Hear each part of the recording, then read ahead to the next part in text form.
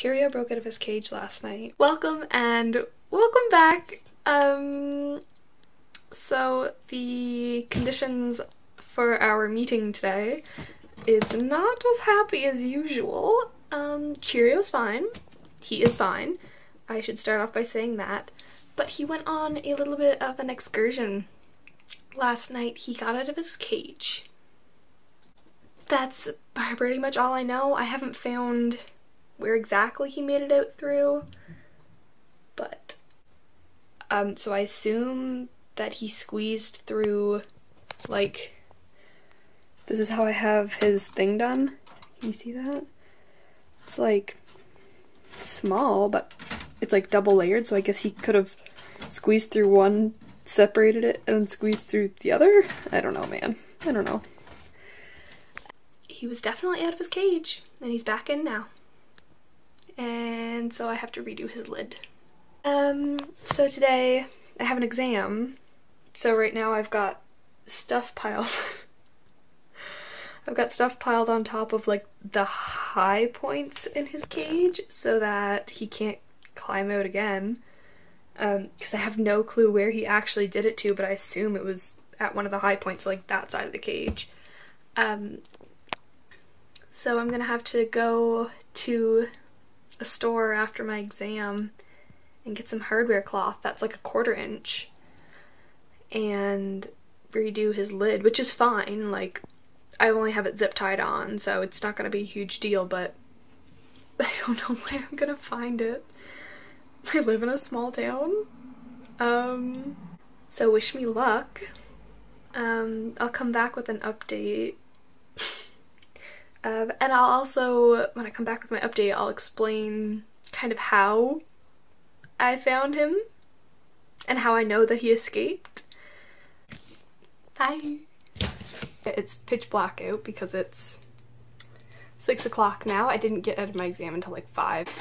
And then I had to go pick up some more zip ties so that I can replace the lid. You need zip ties to replace the lid, obviously. And I'm actually very happy with the hardware mesh chicken wire stuff that I was able to get. Maybe 1/4 inch. It's definitely got way too much of it. It's this long, and I got 5 feet of it. I definitely do not need that much, but I forgot to measure the lid before I left the house. And I was like, you know what, for a few extra dollars, I would just so much rather make sure that I have enough so that I can actually get it done tonight, so that I don't have to worry about him making another break for it. And so that I don't have to leave everything on top of his cage, because like I said, I have a bunch of stuff on top of his cage right now just to make do in the meantime. So I'm gonna go ahead and measure out how big the actual top of his cage is, which is gonna kill me because I know I have a way too much wire. But that's okay. That's alright. So I'm gonna go ahead and I'm going to, you can see myself in my glasses. Wow, that's bad. I'm gonna go ahead and measure it out, and then I'm gonna figure out how big I have to cut this giant thing. Also, it's really sharp, and I've already cut myself on it once. It was a very minor cut, a little tiny puncture wound. I'm gonna end up cutting myself on this a lot, so I'm really gonna take my time. I think what I'm gonna do is do a voiceover while I'm like cutting this up and everything, and actually assembling it, and then that'll be when I tell you how I knew that he had made a break for it last night, how I even realized that he was out, I guess. I'll be back in a minute when I start to actually cut. Okay, so I measured the size of wire that I'm gonna need for his enclosure, and I'm absolutely kicking myself right now because the length of like the meshed part, the length of the meshed part is like 36 inches, and the stuff that I bought is like 37, 38 inches. So I could have easily gotten away with just buying like 2 feet of it, and instead I bought 5 because I didn't think it was going to be wide enough, when in reality it is the perfect width. So I'm kicking myself for that, but it's fine. I only paid like $17 for it, I think. Like, it wasn't super expensive, so I'll use it for something else in the future. Not a big deal. But I am kicking myself for it. I measured the lid twice, because you gotta measure twice, build once. Life lessons. And it's 18 inches across, I think, would be like a good measurement to make it so that it's like tucked under nicely, and happy medium between like it breaching nicely and being able to like actually secure it with the twist ties. So I'm gonna cut 18 inches off, and I'm gonna leave the width as it is. And I'm saying width for this because it's like that's how long it is. I cut off a different length, but then the width of that is, it's all backwards. I'm gonna leave one length of this because it's the length that I need of that, and I'm gonna cut it 18 inches wide and hope that it turns out okay. I'm also gonna be eating my supper because I'm starved.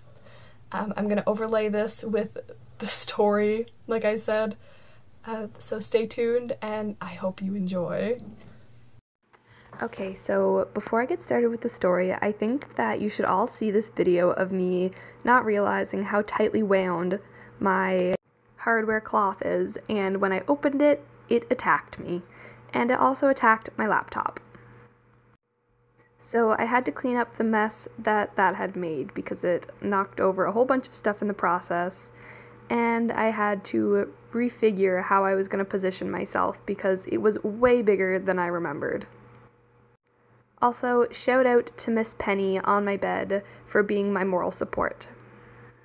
So the story of how I realized that Cheerio had escaped was that I was sound asleep. It was like 1 a.m. I went to bed at about 12, so I had only been asleep for about an hour.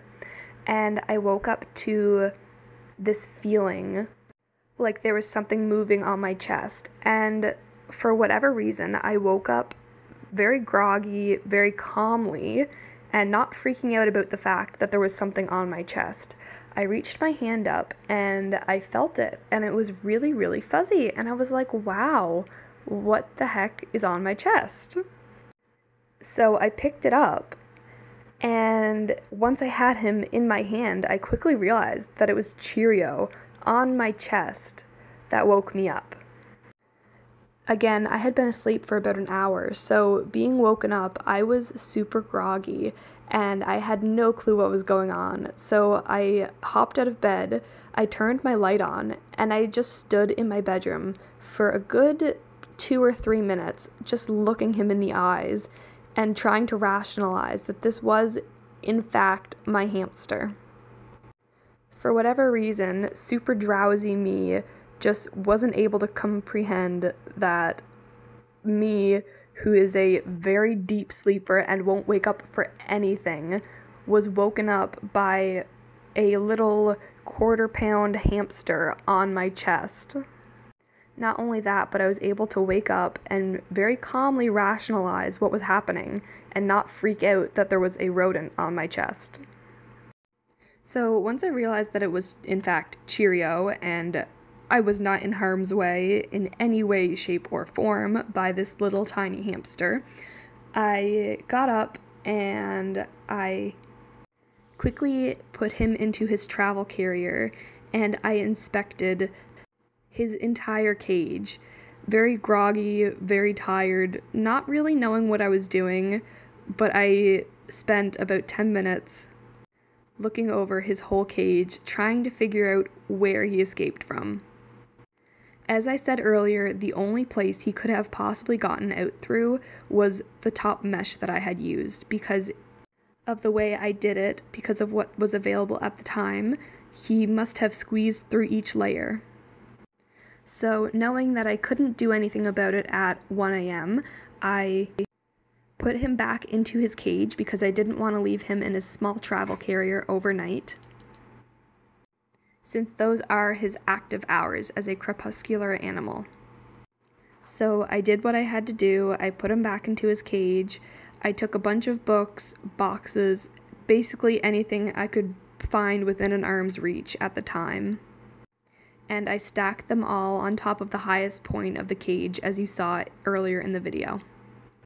because unless this hamster was able to scale the side of a bin cage with absolutely no grip on it, that was the only spot that he could have possibly gotten out from.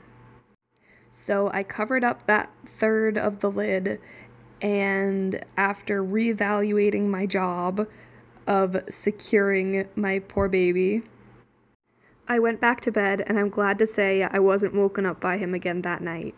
On this channel, I like to be really real about what happens and what I do while I'm recording, which is why I've included this clip. Which honestly hurt my face a lot more than my pride. Thank you so much for watching. Please like, comment, and subscribe, and I'll see you in the next one. Bye!